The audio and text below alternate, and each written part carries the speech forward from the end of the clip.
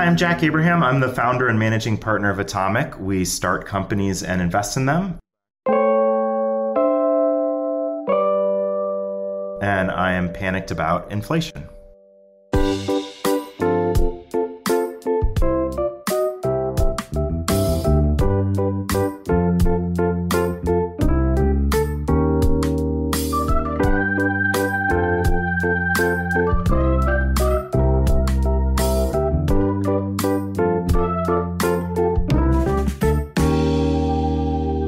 Nat. Howard. What's up, buddy? Everything. I can hear my hair growing. That's how quiet it is in this room. I know. And I think it is. It might be good for you, but it's really nervy for me to hear your hair growing. Yeah. This room should be sponsored by Manscaped because I can hear my hair growing. It really should. Let's call Paul. Right now, and it's creeping me out because I know my hair is growing everywhere but on my head, and it's loud in my own. This is what it's like being me. It's very loud inside my head, even when you've quieted the room. Speaking of hair, and I only say this because any guest would have more hair than me, I'm excited about our guest. As a young man, he's been doing startups since he was 4 or 5, ran away from home, loved the internet. He's now like 14. I don't even know if he's old enough legally to be on this show and talk about the stuff that he's going to talk about. I think he's 14 or 15, but he is he's actually in his mid-30s, but doing internet startups. The first time I heard his name was we were backed by True Ventures, and he had started a company called Milo, which ended up getting acquired quickly by eBay for somewhere between $80 and $90 million in his early 20s. And I just found out in talking to him that he's good friends from Wharton with Zach Weinberg, who's been on our show. You remember Zach? I do. Yeah, from Invite Media and Flatiron Health. And Nat Turner, who won't come on the show, who's really funny guy, but just hates doing that stuff. But Zach, who's a little bit grumpy, loves doing the show. So Jack is like good friends with these guys, and they all were in the same class. It's like murderer's row of founders. Because when you and I were at MBA at ASU, Canute, drinking and doing sun and testing out vague memory SPF of that, formulas is our MBA program, and icy drinks. Ooh. When we were doing that, and back then when we were doing MBA. If you went to Wharton, you were just going into banking. Now I think everybody wants to be startups. So they were at the early cusp of Wharton probably crossover into not just banking and finance. So there's this murderer's row of founders. I have so many things to talk about because he continues to start companies. He has a company called Atomic, which is kind of like a studio, a modern studio, and I've had no success in this model. So we're going to talk about studios, liquidity, Miami, San Francisco, what Atomic's doing around company creation and investing. So much that I want to talk about. We'll probably maybe have to have a couple. But most importantly, he's interesting because he was in San Francisco, moved to Miami. He's young. He's taking risk. He's living on the edge of entrepreneurial vision and technology and finance. And so great. Let's have Jack Abraham. We got him on? Jack. Yep. Welcome. Thank you. Great to be here. Thanks for having me. So I gave people a little background, and so I want to start with today. It's 2022. Mm-hmm. You're living in Miami. Mm-hmm. Let's talk about that move because, it was kind of funny. It was I've talked about it on this podcast. I'm from Toronto, and Toronto people, Jewish people went to Florida. I went to Arizona. No need to go to Florida. Mm-hmm. But last year, amidst all the joking and the seriousness of we're moving to Miami, you were one of the first to go. Mm-hmm. And so what was it? What were the turning points for you leaving San Francisco for Miami? Yeah, so there were a number of things. It was a funny and interesting story. I originally came to Miami during the pandemic. It was June of 2020. I was supposed to only come for a 7-day trip with some friends from New York. And unfortunately, 3 to 4 days into the trip, I ended up getting COVID. Thankfully for me, it wasn't that bad, but my friends, it turned out, had actually taken antibody tests. It turns out they had COVID too. They were willing to stay with me. I obviously couldn't fly back to San Francisco, so the return was canceled. And as a result, I was kind of forced actually to stay in Miami for an extra month. My friends and I started renting different Airbnbs in different parts of the city, places where people really live, less the south beaches of the world, and places where people come and tourists are. And through that process, I just really fell in love with the city and the potential of the city. I think Miami is very, very interesting. It's kind of got the best elements of New York and LA in one city. It's got the energy of New York. You've got amazing food options. You've got a lot of diversity of industries, diversity of people. You can go into places like Brickell. You feel like you're in Manhattan. And then LA, and then it's got, the water, the beaches, the weather, style, fashion, culture. But notably, it's a much denser place. It's not as kind of spread out with all of the traffic that you'd find in a place like LA. And I think the thing that always made the Bay Area so special was the people. And I've actually been really blown away with the people, not only that were here before I came, but of course there's been this compounding effect of just incredible people coming to Miami. And it feels like what Tel Aviv is to Israel, which is this incredible tech finance metropolis of Israel. It feels like that's kind of what Miami is coming to the United States. And I'm extremely bullish on the city, and just fell in love with it so much. I looked at 25 houses, found one that I fell in love with, bought it in August of 2020, and basically never looked back. I actually didn't even go back to San Francisco originally to get my stuff. I loved it so much, and I've been here ever since. And we appreciate there is going to be a podcast studio there for us, Panic East. Yeah. Do you have a basement? We're worried about flooding, Canute and I. We like to be up high. So you were 24. I'm going to jump over because I'm excited because, we don't know each other, but I'm excited to talk to you and we know each other's backgrounds. I was introduced by one of your partners, Chester, who's great. He was San Diego boy up in San Francisco, and he too got the bug and moved with his wife and family to Miami. I totally get it. I'm 56, couldn't move, but man, love Wynwood, love the food, love South Beach. I could totally do 4 or 5 months a year there. For me, it's now jumped. I've got Phoenix, San Diego, Tuscany, Florence, New York, and then Miami's quickly jumped. And it wasn't even on my map. Wasn't even in my top 100, and now it's in my top 5. Can't wait to go back type cities. So it's impossible that it's not a thing. What do you worry about for Miami? Because it is kind of crowded and trafficy. And so what are the things that you worry about as having just moved there? You've set up a great operation in Wynwood or whatever area that's called. I think it's Wynwood that I've been to the offices. Is there anything that you worry about? Yeah, it's a good question. I think that it's a new ecosystem that's clearly been booming, and I did help seed it. I was here, at least from the West Coast. I think I was the earliest one here from this wave. I was catching up with people on Zooms, telling them at first when I told them I moved to Miami, they laughed. They looked at me like I had 3 heads. It's like, what are you doing? Jack, we know you're serious. We know you're doing all this work. Why are you in Miami? You're obviously not there to party. Tell us more about it. So, I told them about it. And, more than half of them ended up moving here. So major people that ran, major firms, people from Founders Fund and Kraft, and helped with, Thrive and Andreessen and a bunch of other big firms, but also a bunch of founders, kind of get them over here. And, this place has spread like a virus where those people then bring other people. And, I've directly probably brought dozens of people here. But then they bring more people, and it just stacks and stacks. And it's kind of like, as we think about products in the technology industry, Miami is just an extraordinarily sticky product where people come, and as long as they're willing to come and give it a shot and they experience it, the conversion rate is extraordinarily high. So as long as that conversion rate stays very high and people keep coming, Miami's going to do extraordinarily well. And I've continued to see that, happening over time. I think, of course, what always happens is, when these places boom, you have to worry about the real estate, and you have to worry about real estate prices. Real estate prices and have been schools. Going up. You have to worry about schools. There are some really good school options in Miami, but they're growing. Thankfully, they're growing with the demand. But rents are up 50% year over year. Home prices are up. Bananas. I think it's probably the fastest growing in the country.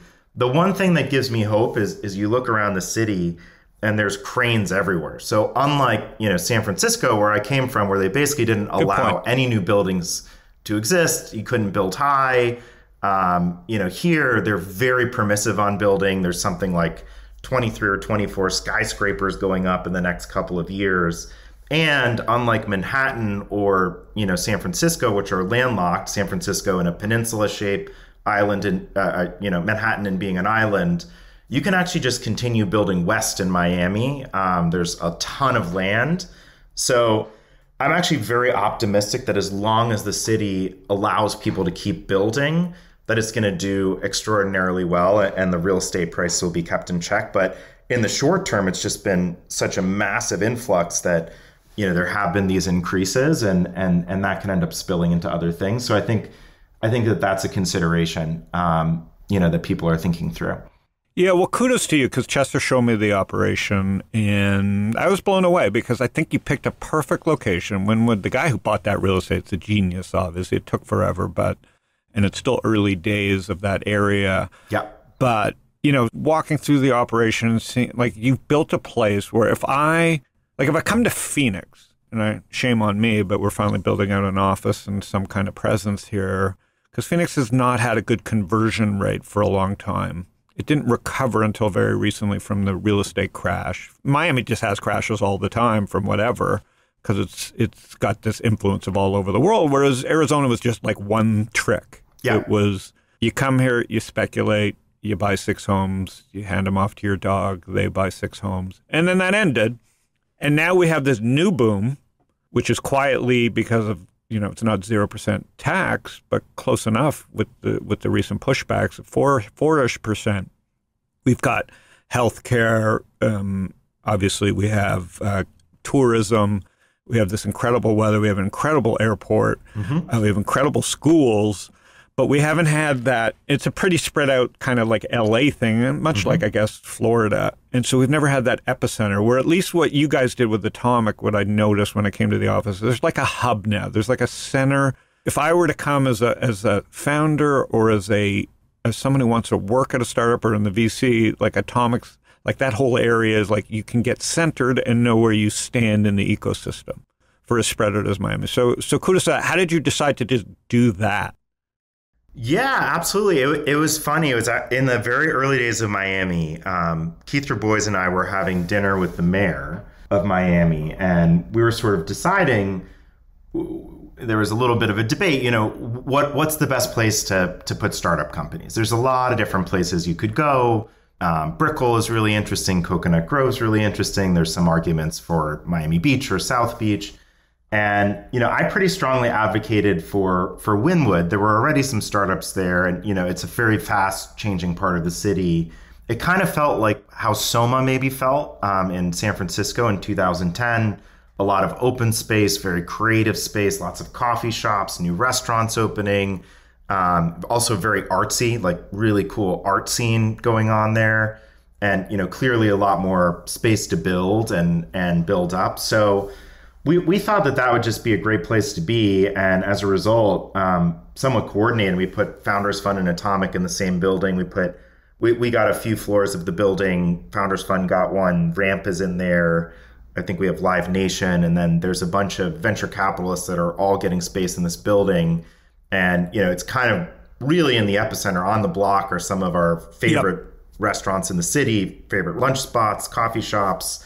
And, across the street, there are 2 mega new buildings going up. So the place is just being built very, very, very quickly. And, smart people have seen that, like actually David Sachs, who, I'm pretty sure he would tell you I'm the first person he learned about Miami from, and he ended up buying a house here partially because of me. Ended up liking it so much he bought our building. So he's our new landlord. Oh, wow. Junior Trump growing awesome. There. But he is funny. Like, I had him on the pod. He's just so funny. Yes. Yeah. So that's cool. I mean, listen, the guy is so smart. You guys, like, I don't know anything about anything, but I know when I can't build anything, but I know when I'm standing in it that it's cool. So congrats on that for what that's worth. Thank you. In Phoenix, we're starting to finally think about it. And, for years, Phoenix was so spread out. Knut and I went to Tempe, ASU. And I moved to Coronado, which when I was young enough to have the urge, when I landed on Coronado, I'm like, wait a minute. This should be a home for like every startup that wants to get away from San Francisco. I never could figure out San Diego. There's just too much good, taxes, but San Diego is such a great city, but like there's too many choices to chill and not work. And I think that's the biggest issue with, you got the West Coast vibe, plus such great weather and so many outdoor activities. Like, you can't get people to focus. So San Diego's not the place. Whereas I come to Phoenix, and now there's startups here. You got ASU. And I've always thought, like, where's the place? And I think Scottsdale is the place. And so we finally took a spot here. And we'll slowly, I wish I was 20 years younger, but we'll slowly start thinking about making it a hub. Because I think Scottsdale, with our airport and with access to Utah and even Mexico and LA and San Francisco and direct flights to Miami and New York, I think Phoenix could be a top 5 kind of startup hub. But are you done with San Francisco? Like, there's no home, no nothing, no base? Yeah, I have no ties to San Francisco or the state of California for that matter. I went back 2 times because I had to. One was for a wedding, and then one was to speak at a conference. And it was just so strange going back. It's just such a strange feeling going back. It's really a place that's transformed. It's very sad because it really was, at least speaking for San Francisco, such an incredible city with such remarkable opportunity in front of it. And it is so dramatically different now, unfortunately. And I just don't know anyone there. Like when I go to San Francisco, I don't even know who to ping anymore because, almost everyone I know has left at this point, particularly anyone under the age of 35 has left. There's some people that maybe live in Atherton or outside of the city, even, kind of down by Menlo Park. That's a whole different situation and scene, and they haven't experienced what's been going on in the city of San Francisco. But San Francisco has definitely transformed. It's not that it's going to, go to zero or anything, but if you just look at the statistics of net outflows, where jobs are going and decreasing and company migration and everything, the city is materially struggling. And, I certainly hope that there will be things that will bring it back. But it feels like there's going to need to be a lot of work that's going to need to be done. Yeah, a lot of work and then time. Because I was just there, and I like it better now than I did 4 years ago. As a visitor, meaning I love walking the streets when they're empty and no tech bros and no tech people, and it's a pretty city on a nice day. But I was like in San Fran and no one pinged me. I was like, I'm here, and I couldn't even set up one meeting. Not to, and when I used to land, it would just be lit up. Totally different. And I'd ask people to come meet me, which is, the way I liked San Francisco, to be honest, because I never had bought into the whole thing there. I think the weather has to be better. I think. Yeah. And so Miami is definitely going to win. People after COVID are going to want the good weather.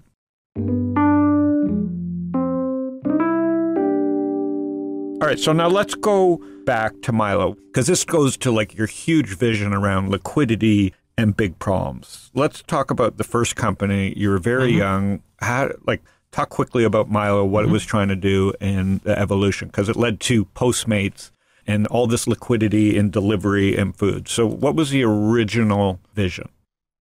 Yeah, so the original thesis and vision is that just commerce was being transformed in the US, where people were turning to the internet. Obviously, the internet has such a wealth of information on products, ratings, reviews. You can see different pricing on products.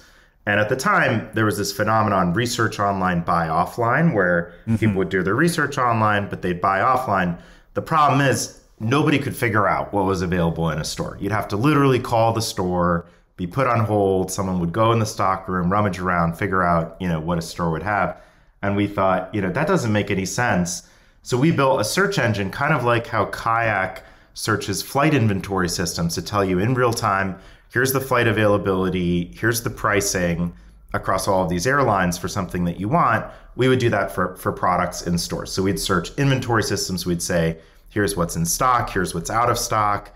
Here are all the options of what's available. Here's the pricing, the ratings, the reviews across, at one point, I believe we had more than half of the top 100 retailers in the United States on the platform, over 100,000 stores. And, we basically made them searchable at your fingertips from the internet. And the original model was, people could do buy online, pick up in store, which they did. And we quickly thought, a huge driver for this behavior, by the way, was instant gratification. People didn't want to wait for shipping. They wanted to go and see the product. They wanted to get it instantly.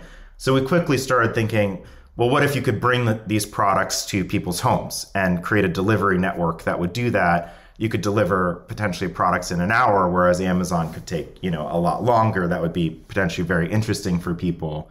And that's what started getting me thinking along the delivery lines. And, before we could really work on that problem, we were acquired by eBay. I was 24 years old at the time. It was a great outcome. We hadn't raised a lot of capital. As you mentioned, True was kind of the Sorry, the main had investor. you only done a seed? It was kind of like a seed A. Yeah. So we were a very capital efficient company. We had a ton of great angels in our company. We had, Keith, who was on my board, Kevin Hartz. We had Chris Dixon, Ron Conway, kind of a who's who at that point.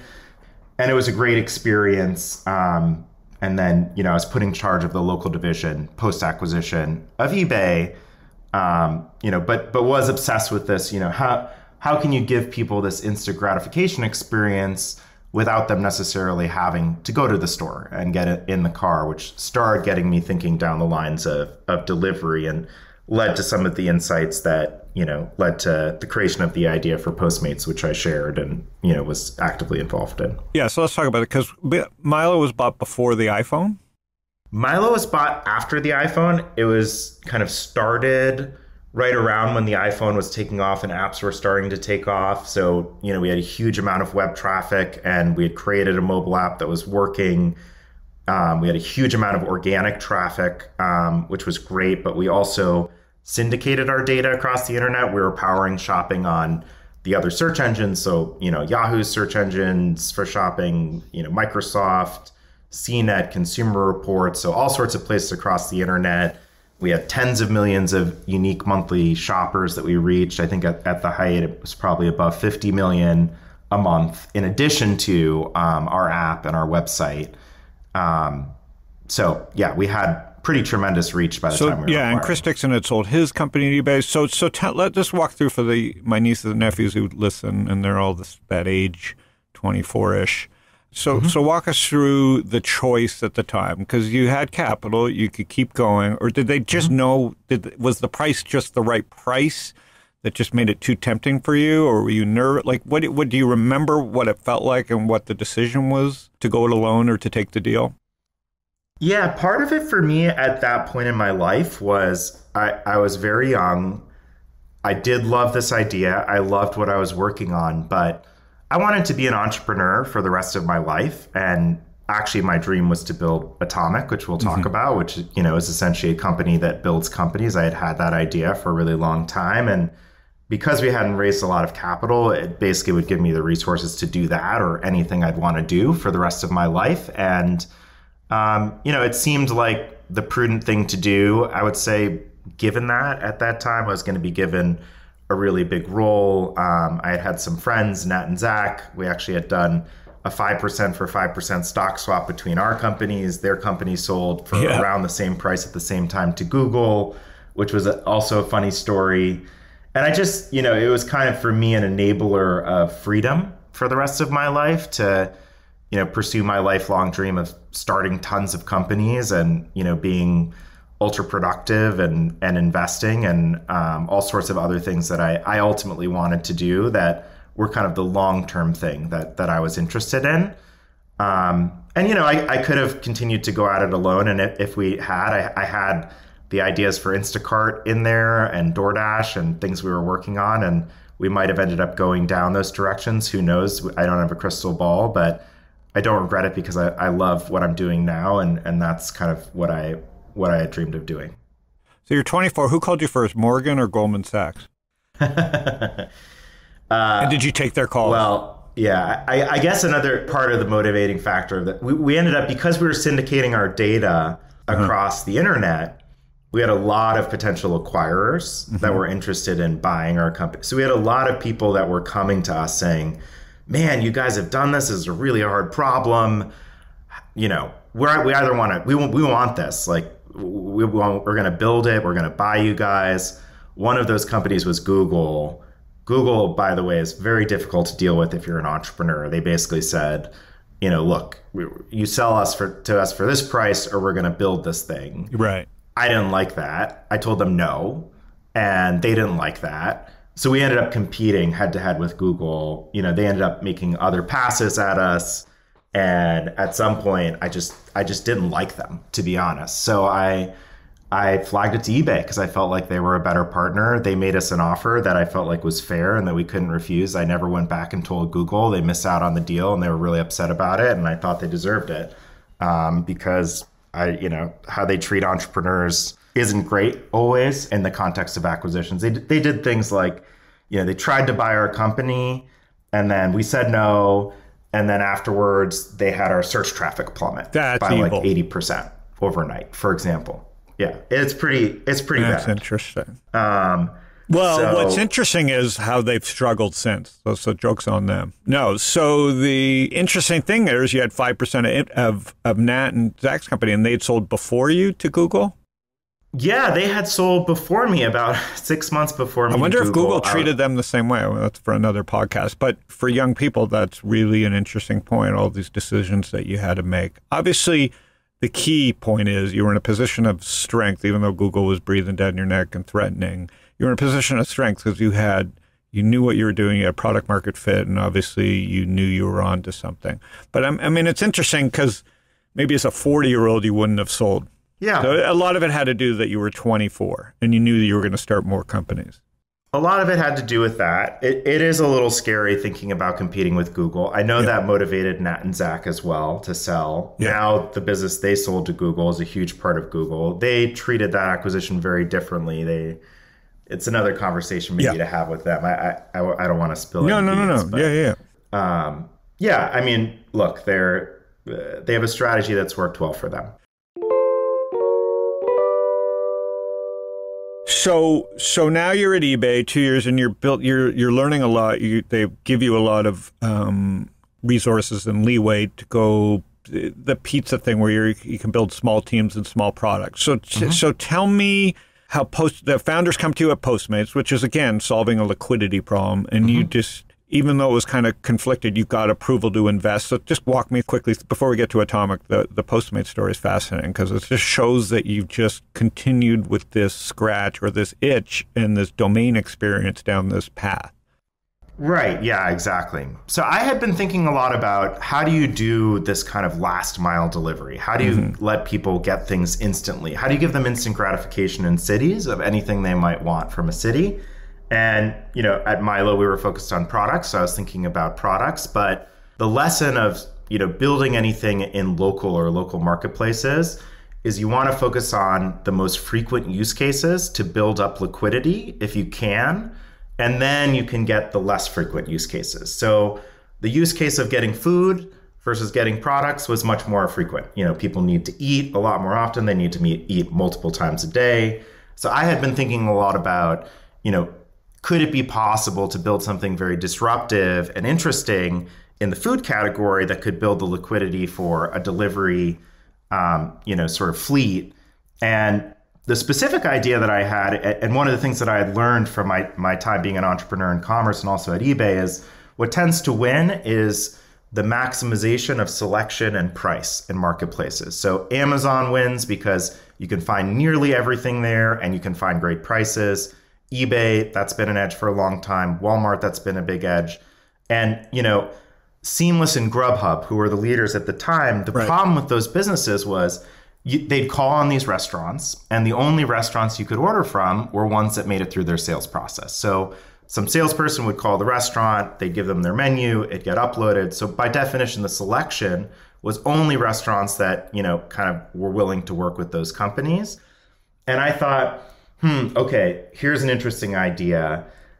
What if you flip this on its head? And what if instead you got all of the menus of every restaurant in a city, you scrape them, or, you had people, from Mechanical Turk, pulled them down, put them in a database, and then you made an app where people could add anything to their cart. You called in the order through a call center. You don't need to have a fax setup relationship or an iPad with them.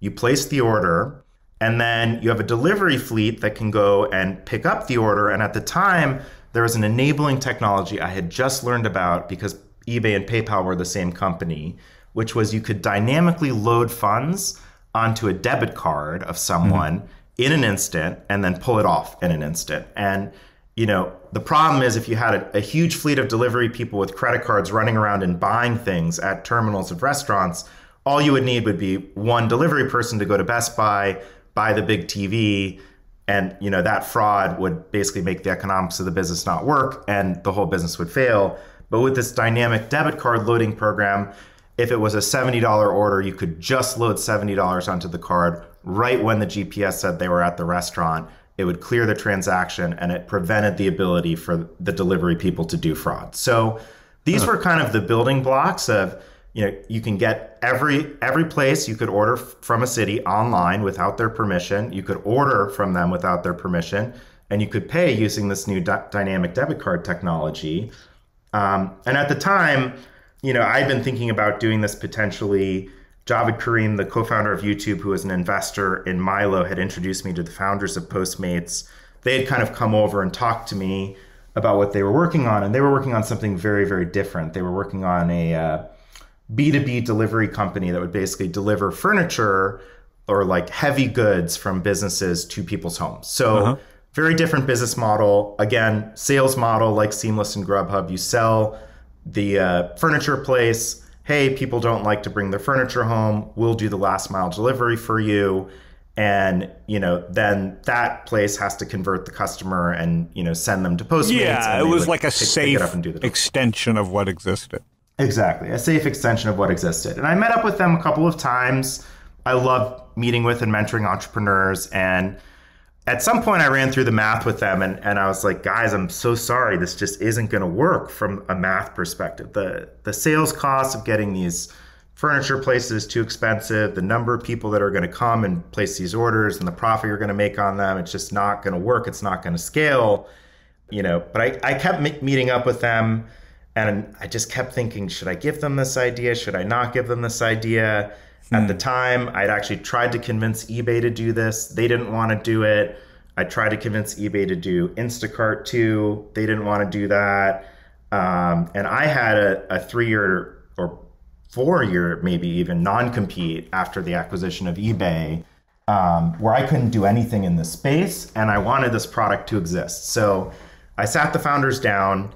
I basically told them, look, here's my observations on what you're doing today. But here's how you can conquer this problem. And if you wanted to build last mile delivery at scale, here's how you would do it.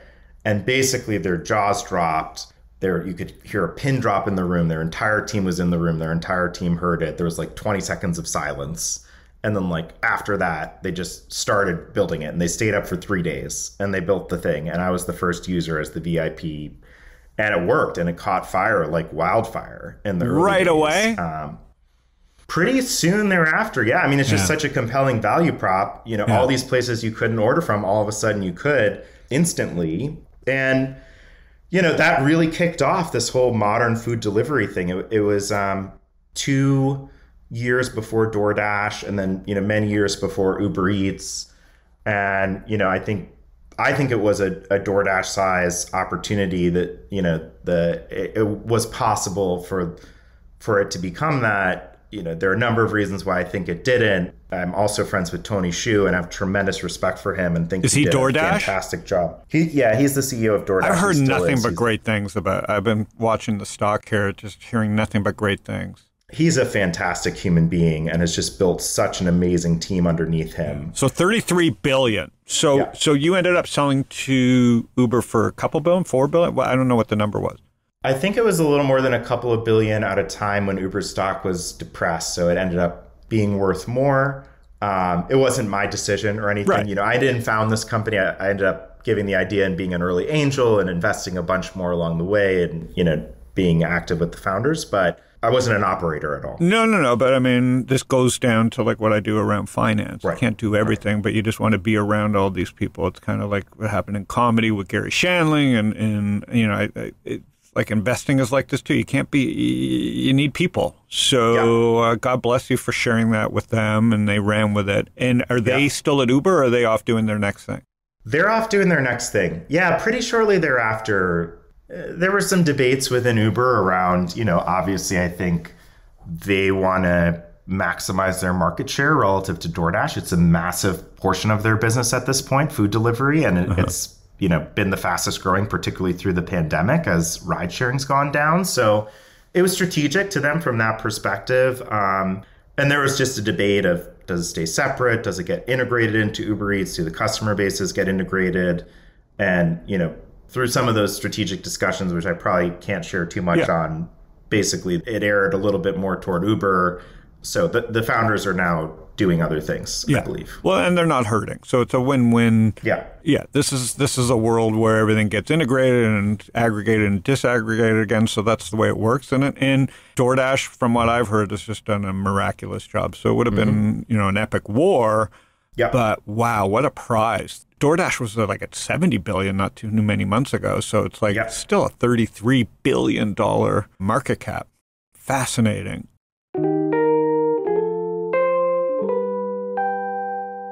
So now you start Atomic. So let's just, and we'll end with this, but I want to give you some time here, and we'll have you back to talk about Atomic, because this is fascinating to me. I'm fascinated by studio model. I'm fascinated by the complexities of doing multiple things at once as a non-operator myself, or someone who struggles or didn't get the mentorship or just doesn't care about operating but can appreciate it. So you do Atomic. I would have recommended, if you and I had known each other, said don't do it, don't structure it this way, just do a 2 and 20 or 2.5 and 20. You'll be happier. So what were the decisions between doing a 2 and 20 versus Atomic? And Atomic to me is like all about company creation. Again, it goes to liquidity, the art versus science of starting companies. So what are all these factors that make you say, I'm going to put a stake in the ground, I'm going to do studio, I'm going to do it? What were the tweaks that make you think this was the way? Yeah, good question. So after I'd sold Milo to eBay, I had this great opportunity. I'm a big believer in not wasting time, and obviously, Knut and I are obviously big believers in not doing much compared. And you know, so I wanted to make sure to learn something from that experience, and I studied how big companies had really innovated, and I think Amazon is this just incredible company in terms of their hit rate, ability to innovate, enter into new spaces, and Jeff Bezos has all these incredible principles around innovation, one of which I was fascinated with, which is this principle around 2 pizza teams, which is, you know, even at Amazon, if it's a huge idea, it could be AWS, it could be Amazon fulfillment, it could be, you know, something really, really big. The initial team that builds it can't be bigger than that with which could be fed by 2 pizzas. So think of a, you know, handpicked team by Jeff or one of his lieutenants, 3 to 8 person team, kind of quarantined off from the mothership. They get to go work on finding product market fit. And only once it's working, then they put the big organization on it and put the resources in it and the capital and, you know, scale up the teams, et cetera, et cetera. So I thought that was really interesting. And I thought I might try my hand at that at eBay. I built about 6 of these different teams under me, building different products for the company. A bunch of what we built hit. It was driving, you know, lots of conversations in the company, press cycles, the stock price in major ways. Very exciting time to be there. The biggest thing I built, 130 million monthly active users ended up using. So that was kind of a big deal. And I just found out, you know, I really like this parallelization of product development and working across teams. And at the same time, I'd had a commute from San Francisco to San Jose. I had a lot of time in the car. I was constantly thinking about, what am I going to do after eBay? What's going to be my next thing? And I got in the habit of writing down these ideas for what my next company could be. By the time I was ready to leave, I had 250 potential ideas for my next company written down in an Evernote file. And I kind of put 2 and 2 together, which was to say, if I can successfully put together these 2 pizza teams for eBay, where nobody gets any upside if any of this stuff works, and you know, you can't use open source, and it's a 50 million line code base, and there's politics and bureaucracy at the company you have to fight through to get things done. from first principles, it just seems like it should be a lot easier to do that with startups. You can pick anyone in the world to work with. Everyone can get a lot of upside. You can work on any problem in the world. You can use open source, et cetera. It's like completely unconstrained by contrast.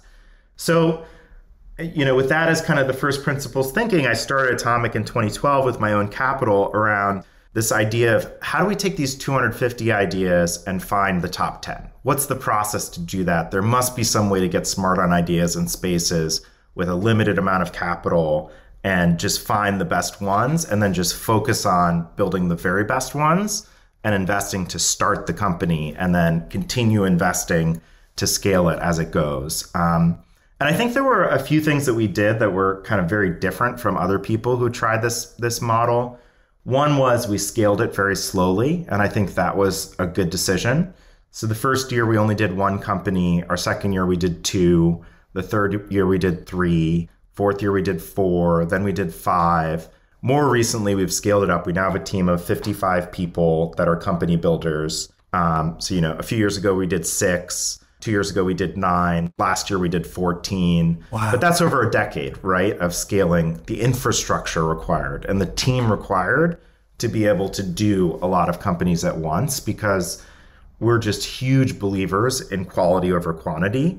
And there's this sort of marshmallow test you have to pass with this model of if you have 250 ideas and now it's up above 650 ideas and you have capital and the ability to try them all, the ever-present temptation is to try them all. And it's literally the worst possible thing you could do, because you end up spreading yourself way too thin.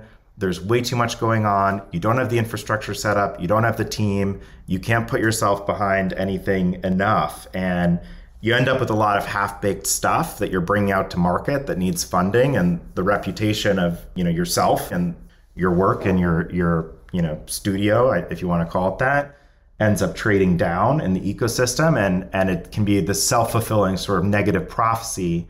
And we just chose to pass the marshmallow test and be patient. And the goal with Atomic has always been every subsequent company we build should be better than the last. The quality should be higher than the last. It should be less risk than the last. And we should only increase the quantity of companies we create as we have the infrastructure and we increase the team and our capabilities of being able to deliver higher quality. So by holding ourselves to that constraint, I think that's kind of helped us produce somewhat different results versus a lot of other people I know who have tried this model. You have tons of ideas. The first year they do a dozen. Yeah. And you're spread way too thin and there's way too much going on. And you don't have it totally worked out or enough people to kind of make everything work. And that's sort of what we call the trap in this model. Yeah. That we've seen a lot of people fall into. And we see it now that people can trade and gamble. It's a FOMO trap. Like you see everything, so everything starts looking good, and then you have this digestion problem, which the world will be coming to deal with. And so there's some great lessons in there. I want to kind of let that sit, and because you just dropped some great lessons for people about how to think about both starting companies and investing and setting up companies. You can't do it all. The pizza and the marshmallow stuff is great. Thanks. So in that world, who is, and there's no favorite child, although I have a favorite child, everybody knows, but what is your favorite child of Atomic? Like past and present? Like what stands out to you? I can't say. I mean, because, our CEOs listen to this and they'll be upset. So trust me, they're not listening. I honestly can't say. I know our numbers, they're not listening. Here's what I will say. There are some companies we've built at Atomic. There are several that will compound and do billions and billions of dollars of revenue because they are just such good companies. And I believe, based on what I know now, and that could change and the world could change, but they're in such big markets, I think they're going to grow for a very, very long time. And, as I get older, those are more of the kinds of companies I'm interested in. It's just these companies that can just compound for like a really, really, really long time. They're solving a big enough problem. There's enough of an advantage where, they can just keep going for the long run. And thankfully, we have a bunch of those that we've created that I'm excited about. Two that stand out, I guess, would be Open Store and Homebound to me, in looking through the list. I'll urge people to go see it. Open Store blows my mind because, again, it's the liquidity. You've got the perfect moment of e-commerce and the Thrazias of the world, the Shopifys, the Amazon stores, everybody being in business for themselves. Is that Open Store is growing really fast, right? Quickly, That's one that you guys founded there. Yeah, that's a good one. Open Store isn't even a year old. I started it here in Miami with Keith Rabois. We kind of started operating it out of my house here for the first 2 months. And yeah, from being nothing to, I think about within 7, 8, 9 months, something like that, we were able to raise at a $750 million valuation, almost $1 billion, which is one of the fastest, I think, to that amount of value creation ever. And part of the insight was, there's this boom. As you know, I've been doing things in commerce for a very long time. There's this huge boom in the independent segment of commerce. So that's sort of like the off Amazon segment of commerce. Yeah. So Amazon's still growing. It's going to keep compounding. But there's so many tools for entrepreneurs to start companies online today. There's now 30 million people with online storefronts, and part of that's Shopify, but there's tons of others like them. Shopify is about 2 million entrepreneurs. There's like Magento, and there's like Adobe stuff. There's over a dozen. And, they start these companies, and it turns out about 80% of them build them to, at some point, they would love an exit. Some people will build them because they want cash flows forever, or it's going to be a family business or whatever. But the vast majority, 4 out of 5, they want some sort of an exit. And initially, when they build these kinds of companies, they don't tend to be venture backed. So they're usually owned 100% by the founder, or close to 100% by the founder. And they kind of grow on free cash flow organically in the early days on platforms like Shopify. And, they reach this point and I became aware of this from actually mentoring an entrepreneur who is building a business like this, where they've kind of done a lot of work, and they have this choice. They have this chasm. They can either cross a chasm and raise capital and try to get 50, 100, 200 million in sales, and then exit to private equity or go public or something like that. Or they've built something that's, in the millions of revenue. They can take a win. They don't have any investors. They own 100% or close to 100% of the company. That could be life-changing money for them for the rest of their life. And then they can go do the next thing, which could be another business like that, or it could be a totally different business. And, they have no idea how to go about that. They have no idea how to get offers. And I just had this idea, man, what if we could build a business? What if we could build a website where people like that could come, which is now open.store. And all they needed to do was give us their Shopify login information. And we would take their customer table and Stripe transaction data and bank account and Google and Facebook, and algorithmically we would compute a price for their business, with the goal of that being in an hour. Today it's at 24 hours, so it's not an hour yet, but the goal is to, in an hour, we will give you a price for your company, and you can choose whether or not to sell it instantly. And, we'll close on it very shortly thereafter. And so, we set out to build this. We've built an incredible team here in Miami of some of the best data science people we've ever worked with, engineers, product people. It's a really amazing company. And there have been points so far this year where, there have been weeks where we've bought 4 companies in a week. And, the goal this year is to get to the point of buying a company every day, which is a pretty big goal. So you can see how quickly this company can scale. And then there's just massive abilities, unlike people who are doing this on Amazon, where they'll buy a company, maybe SEO the products a little bit, improve them a little bit. You're in Amazon's sandbox. It's Amazon's customer. It's not your customer. For Shopify, there's just a lot more that can be done. And we've operated these businesses before, so we know how to optimize and grow these kinds of companies. There's a lot more that can be done to create value there. And we're taking kind of like a technology first approach of how to do that systematically across these merchants. And, there's a big opportunity even over time as we acquire more and more to create a consumer destination or multiple consumer destinations that could be really exciting. So we've been having a blast doing it so far. And, Yeah, extremely. Well, I mean, excited it's about just it's ocean, it's white ocean. So and Keith did Open Door, which kind of the same concept, which may not work as well in housing, but that's for another conversation. But the liquidity drives all this. All these things, we can make fun of all this stuff forever, but what blows my mind is we are way better off if there's more liquidity in the system, and your focus has been on creating liquidity for all these different things, and that's why we're in a better place. It's easy to be bearish, but like liquidity drives progress.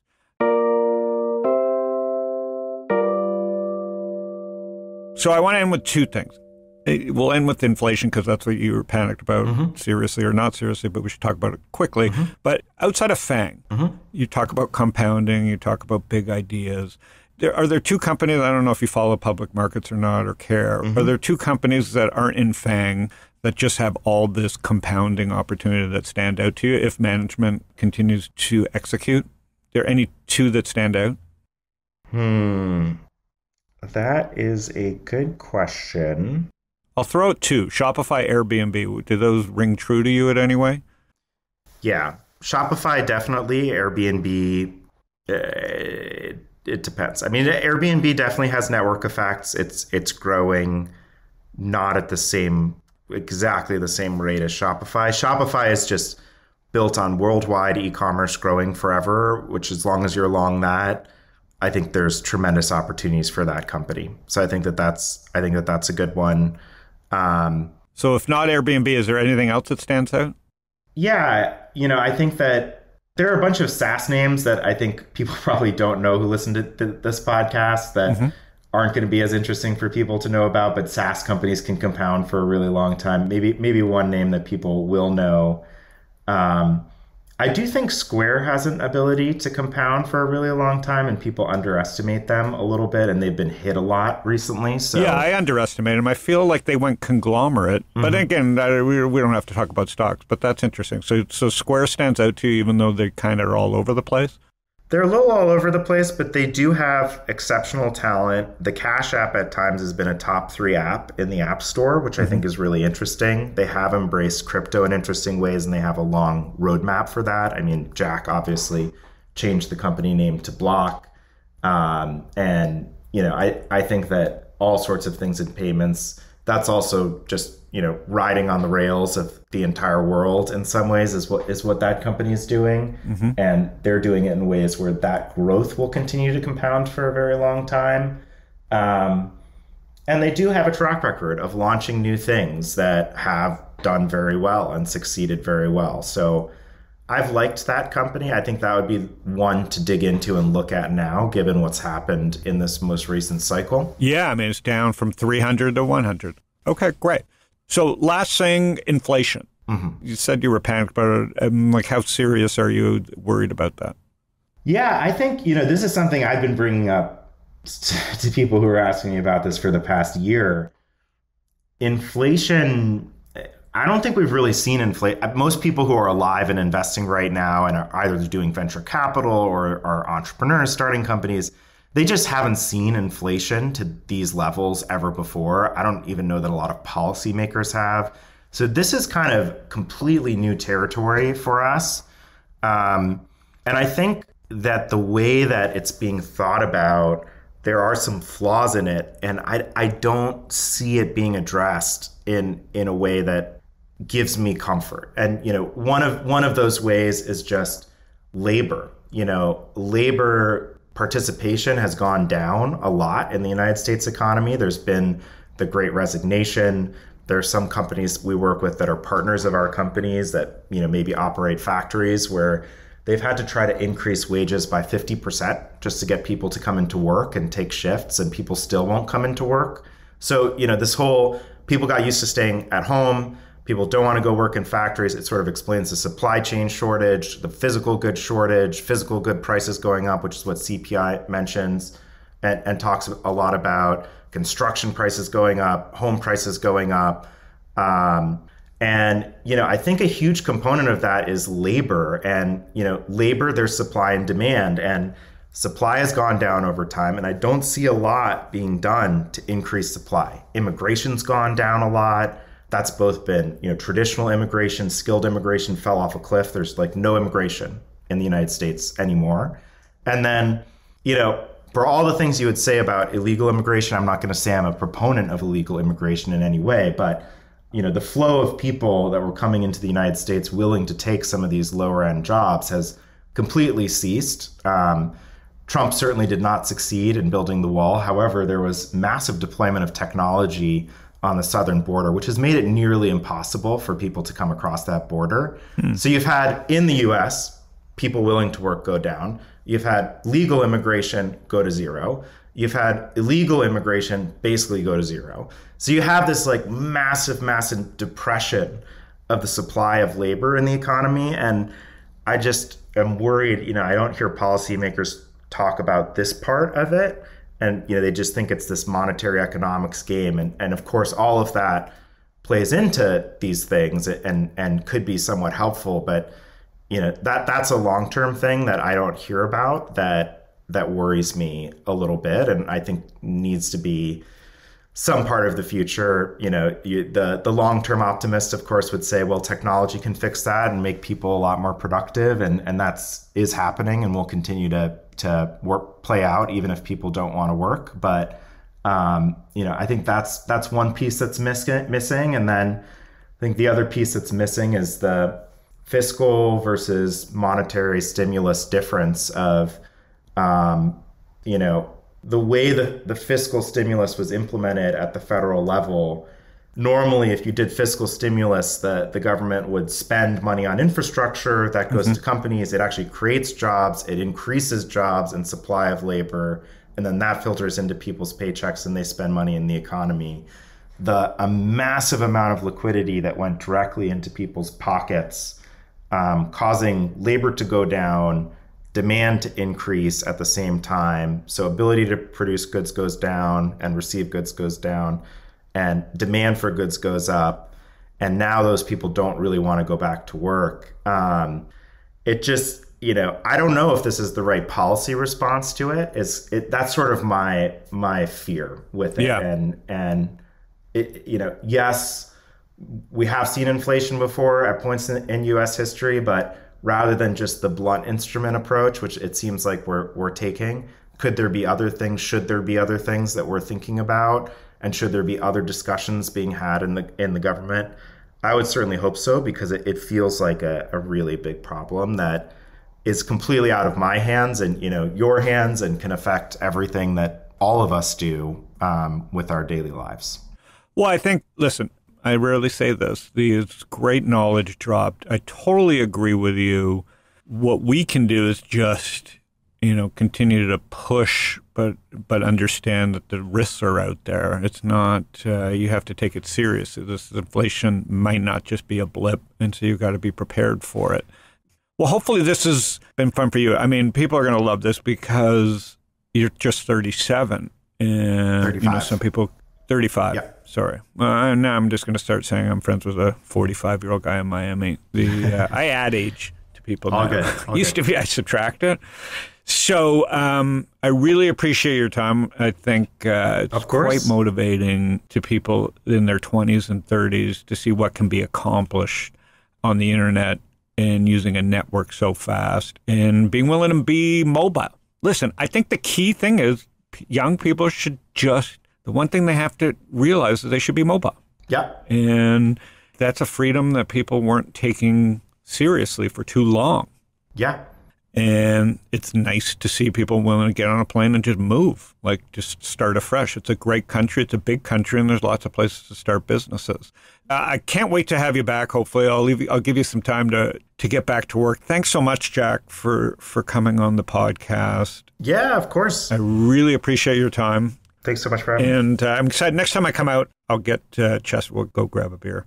Yeah, that sounds great. Would love to do that. And, on that ending note, I'm just such a fan of entrepreneurs and entrepreneurship. Would encourage anyone young listening to this, definitely go and build. There's a lot to build. There's a lot of problems, a lot of things to fix. And if you want to do it with us, our door's open. We love starting companies with people, and Miami is a great place to do it. We'll be starting a lot of companies here. You're more than welcome to apply. We actually have an application process to start companies with us. So where at atomic.com or atomic.vc. Yeah, if you go to atomic.vc, I believe Future Founders is one way to apply. I think there's other application links on the website. You can send out emails to anyone and there are roles listed on the site. But we would love to create more entrepreneurship and more entrepreneurs in the world. So feel free to reach out to us. We'll promote it in the show notes. Have a great day. Thanks again, Jack, for doing this, and we'll talk soon. Awesome. Thanks so much. Bye. Knut. Yeah. Hey. Yeah. Well, you've seen some smart people. We've listened to some smart people. Where does this rank? It's so hard to rank. There's him. like Kyle on the young end. What's your favorite child? I mean, it's impossible. He's brilliant, like vast majority of everyone else is on here. Yeah, Kyle stands out. He stands out. Obviously, Zach. I'm just top of my head, and then Frank Rotman, older but QED. There's just and Michelle at Cloudflare. Anyways, you were listening to Panic with Friends. That was a treat to see someone achieving that much and that hungry, and also doing a lot of charity work, which we didn't get to. But anyways, we'll have him back. This is Panic with Friends. I sit with founders, entrepreneurs, traders, investors, venture capitalists, try and get a little bit ahead of the curve, inspire some people to go out and build and grow and take some risk. You can go to Spotify or Google or Apple, search my name, Howard Lindzen, subscribe. You'll get a podcast every week. Tell your friends. And I appreciate it for everybody tuning in. We will see you next week. Thanks, Knut.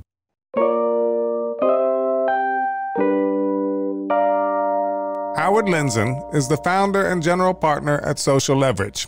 All opinions expressed by Howard and podcast guests are solely their own opinions and do not reflect the opinion of Social Leverage or StockTwits. This podcast is for informational purposes only and should not be relied upon for decisions. Guests may maintain positions in securities discussed in this podcast. This is inflation.